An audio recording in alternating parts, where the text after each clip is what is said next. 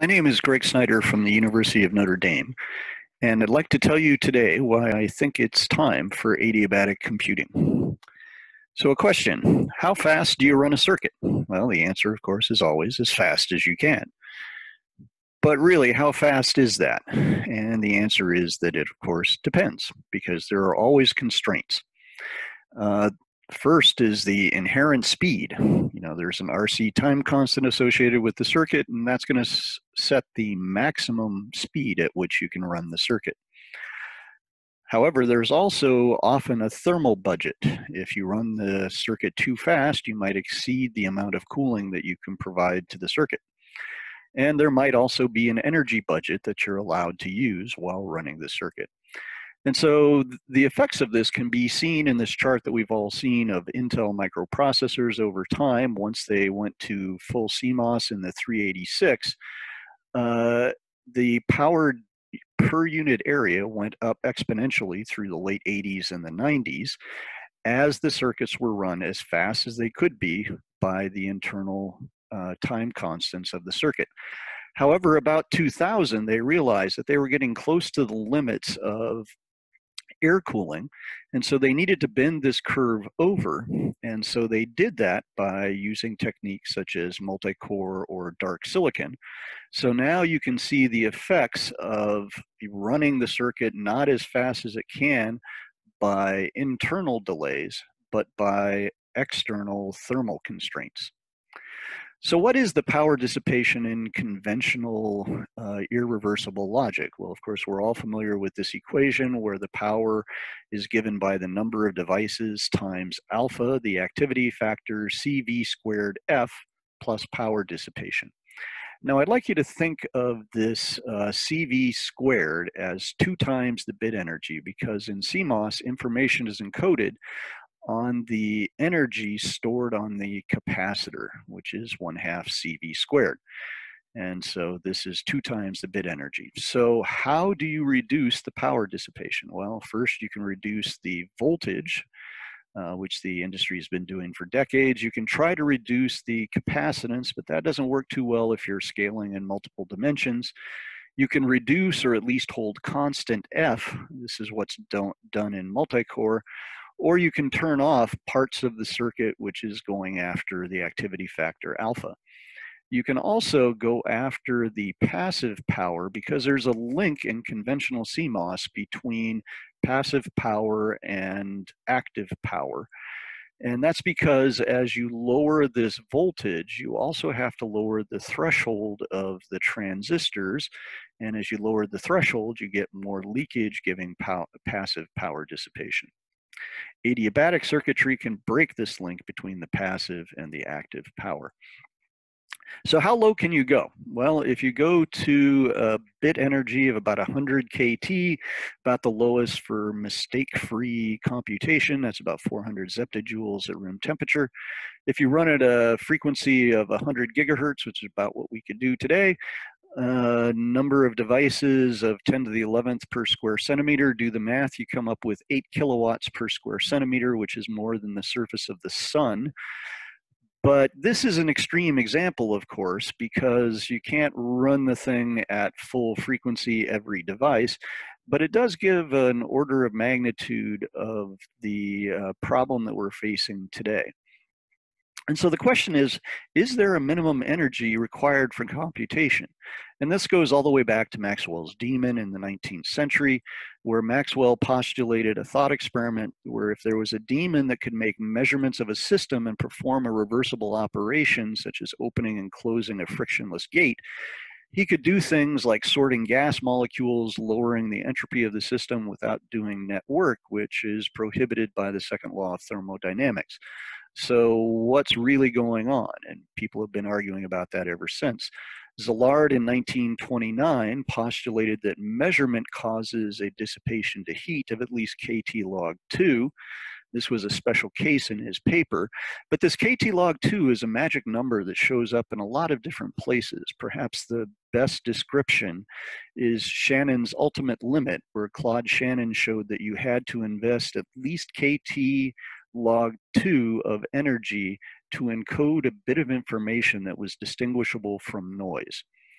And so Szilard appeals to our high school quantum mechanics, where we learn that if you measure a system, you disturb the system, and that disturbance must be on the order of kT log 2.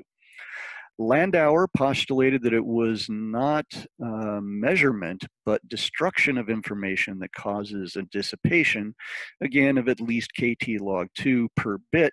This has come to be known as Landauer's principle. And so in this case, if you don't destroy the bit, you don't dissipate energy, which appeals to our conservation of energy. Create a bit, invest energy, destroy a bit, throw away the energy to heat. Bennett in 1982 showed that you can do full computation without erasure, without destruction of information. And so in principle, you can do a dissipationless computation, but that requires that you do everything completely reversibly, which means it takes the life of the universe to get your answer. So you need some sort of a link between logical reversibility and physical reversibility, and this is still somewhat controversial. Following Landauer, the idea is to avoid erasure or destruction of information. And the reason to do an adiabatic charging and discharging is shown here, where if you look at sort of the normal transistor as a resistor model of an abrupt transition as in CMOS, you would dissipate as much energy in the resistor as you deliver to the capacitor, 1/2 CV squared. However, if you do an adiabatic ramp up and ramp down, you can deliver the full energy to the capacitor and dissipate less, perhaps much less energy in the resistor or transistor. Well, people argued about the Landauer principle for decades, but nobody did any experiments because everybody thought that kT log 2, 3 zeptojoules at room temperature, was immeasurable.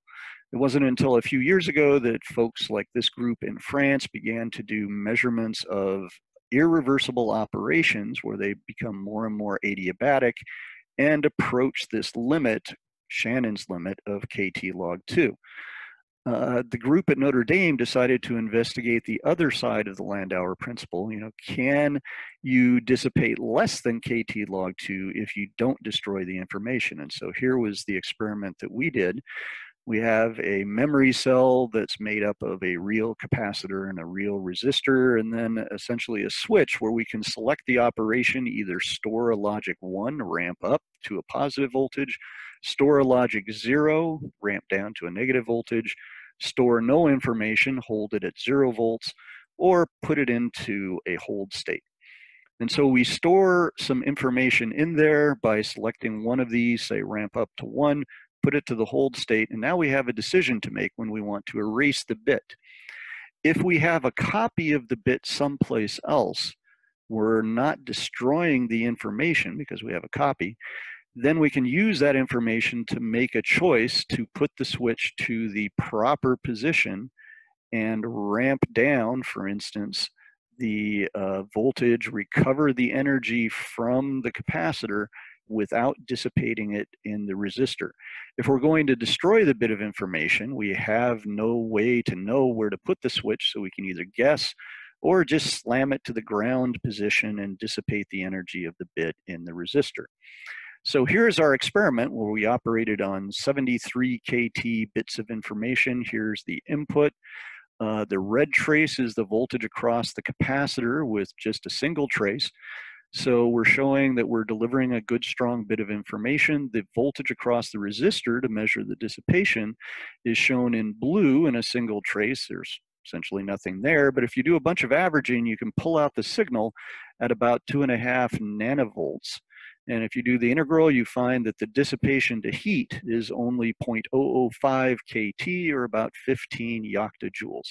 So well below kT log 2 in accordance with the Landauer principle. Well, energy recovery and computation can be done with reversible logic because you can recover, and then what do you do with the bit energies after you recover them? Well, you for instance, have a signal generator that puts bits into the chip and takes them back. With adiabatic reversible logic, you can dissipate less than 200 watts per square centimeter, but if you don't recycle the bits in the signal generator, you may still need a nuclear power plant because you're going to burn those bits to heat in the signal generator.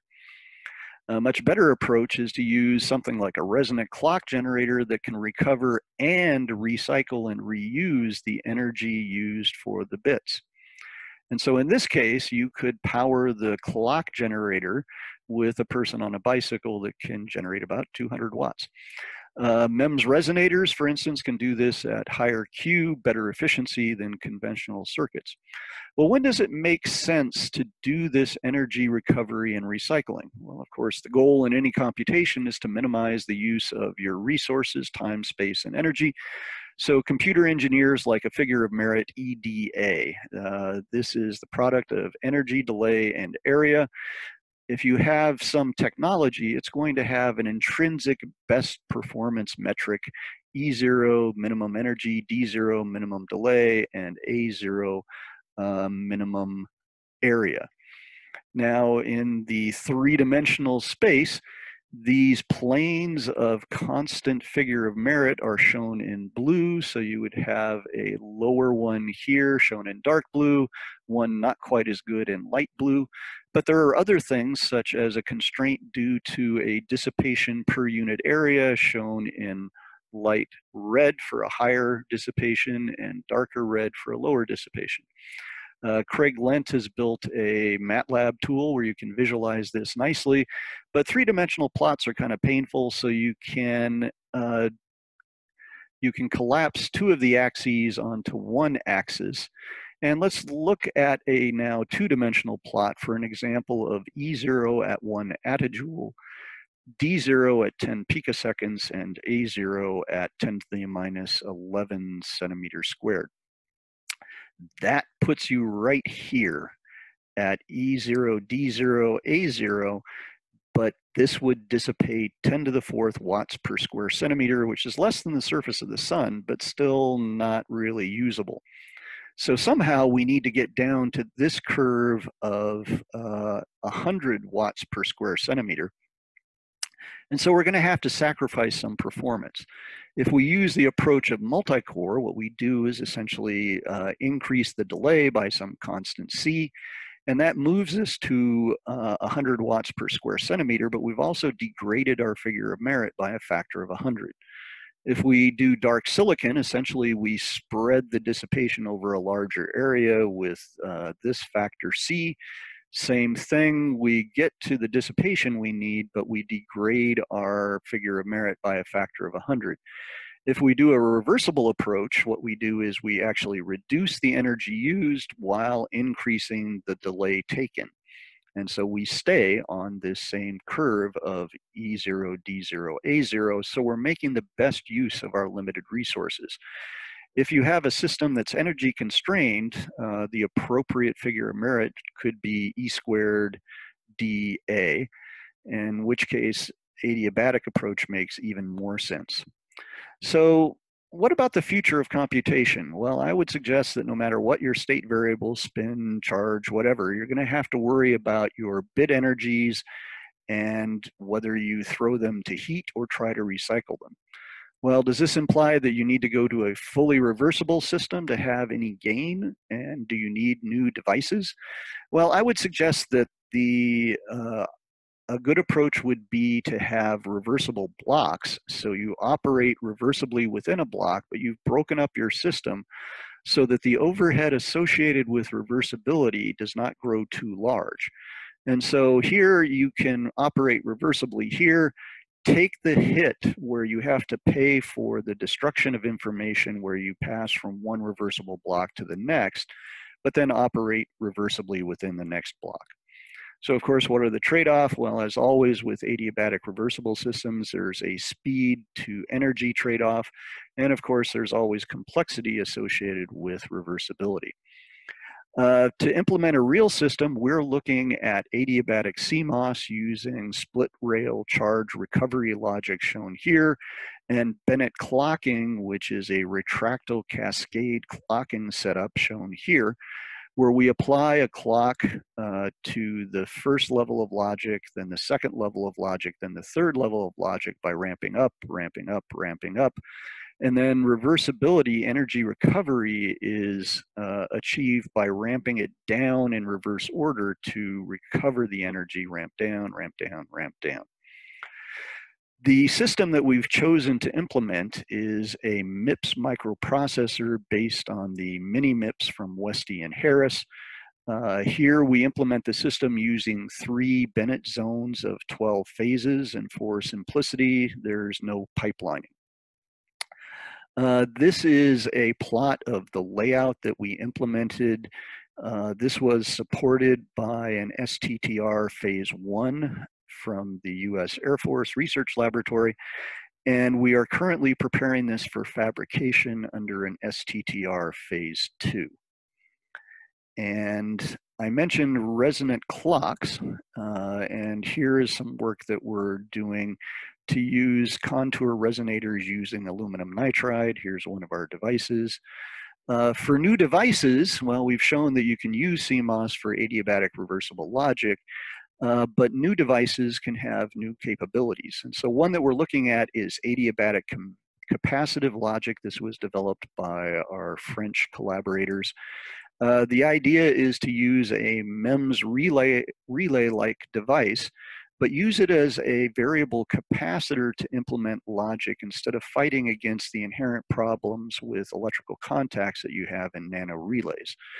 And so by moving this plate here, you can change the ratio of these capacitors by a large amount, as shown by the COMSOL simulations. Now, being from Notre Dame, I, of course, like quantum dot cellular automata, where you encode the information in the position of electrons within a group of quantum dots. Now, the advantage of QCA is that this maps well down to molecular dimensions, and we've shown that we can move individual electrons within molecules. But most importantly, QCA maps well onto adiabatic reversible architectures. Okay, and in summary, future progress in computation is going to require recycling the energy. You can't just burn all of your bits to heat.